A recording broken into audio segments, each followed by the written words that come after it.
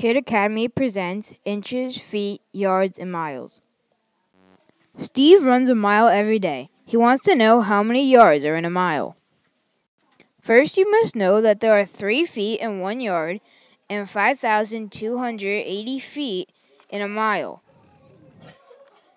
So all you have to do to figure this out, you would divide 5,280 divided by 3. Your answer is 1,760 because 3 goes into 5,280 1,760 times. Dan is 6 feet tall. How tall is Dan in inches and yards?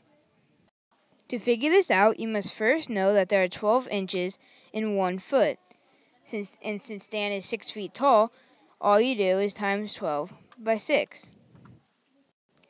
Your answer is 72. Dan is 72 inches tall. Now let's find out how tall Dan is in yards.